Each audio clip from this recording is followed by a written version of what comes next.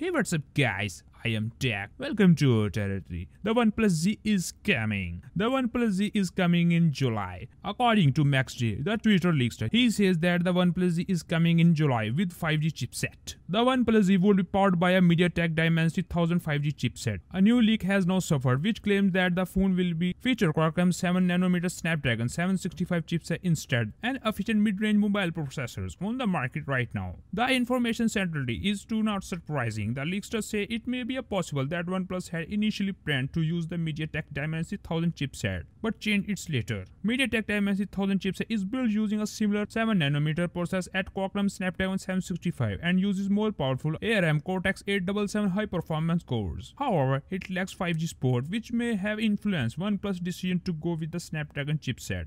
Zero leakster Steve Hammerstorfer that claimed that the OnePlus Z has been delayed to a summer launch window at the very least. He says that the model was initially planned to be unveiled along with the OnePlus 8 series during yesterday's event but has been postponed. But it is coming in late summer. Since the Snapdragon 765 and 765G are among the most powerful and efficient mid-range mobile processors on the market now, MediaTek Dimensity 1000 chipset is built using a similar 7nm processor as Qualcomm Snapdragon 765 and uses more powerful ARM Cortex-877 high-performance cores.